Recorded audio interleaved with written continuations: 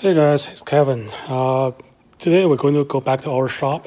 We're going to talk about this Printhead Lock, what it is and how to troubleshoot it, and how you can install a new one if you have to. If you need the parts, you can go to eBay or you can go to our site at BCH Technologies.com and go to printer parts. And under Epson, you should see the Printhead Lock. The Printhead Lock is a piece of plastic that prevents the printhead moving towards left. A common way to unlock it is turn the power on. As soon as you see the lock moves, you'll cut the power off. See, it is released.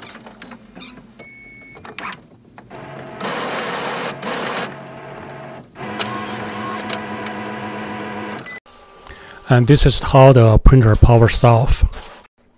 This piece of plastic is easily to get damaged because the printhead is moving at a high speed. If you get not synchronized, the printhead might strike this plastic. Also, during a paper jam, you might be fighting the printer and damage this plastic. Let me show you how it works.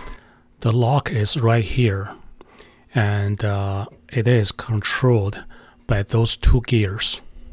If you see that the bulge on the bigger wheel, that bulge is what pushed the lock to be in position to lock the printhead. When you buy from BCH, you get a lock and you get a little spring. The spring connects those two hooks so I can put the lock back in unlock position. When the big wheel turns on the big bulge, that will push the lever and lock the printer. Anytime that bulge is not in there, and the spring will pull the lever back, so most time it's unlocked.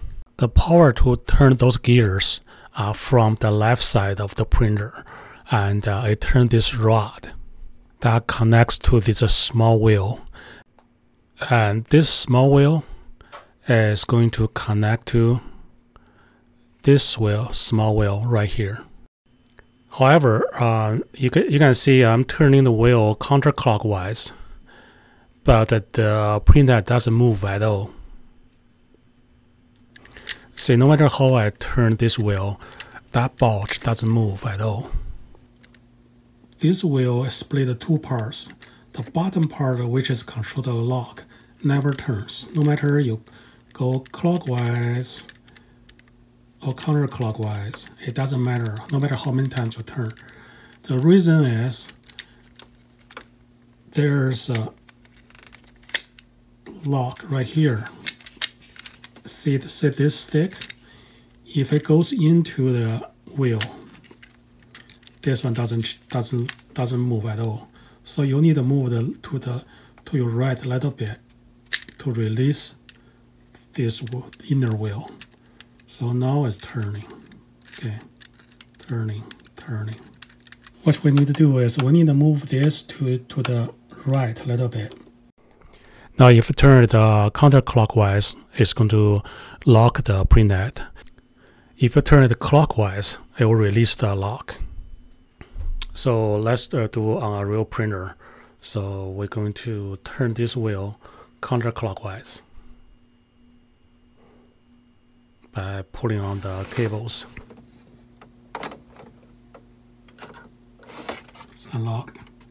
Okay, now I'm going to turn the power on, so you can watch the wheel turning and that lock, how that lock works. To decide as clockwise or counterclockwise, you can pay attention to this little wheel, and that's exactly the same direction of the bigger wheels turning.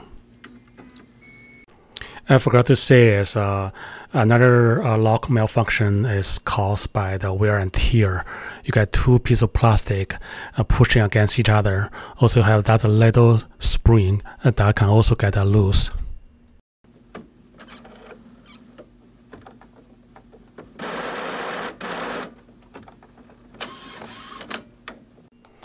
So with this knowledge, you will be able to install a printer lock and test it.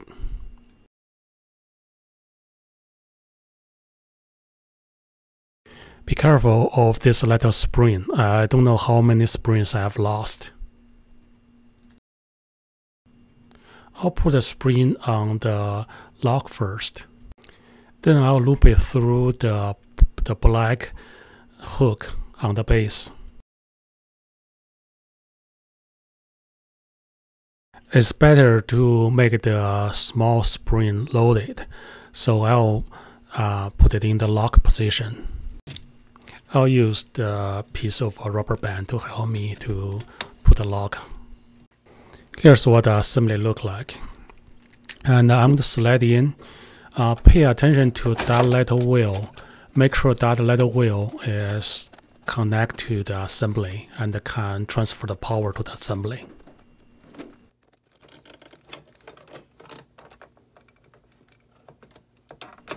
When you hear a click, and you can remove the rubber band. Let's test it. Erected. How about that? Now you can brag about your printer lock to your neighbors. I hope you enjoyed this video. Visit us at www.bchtechnologies.com or locally at Greensboro, North Carolina. Cheers.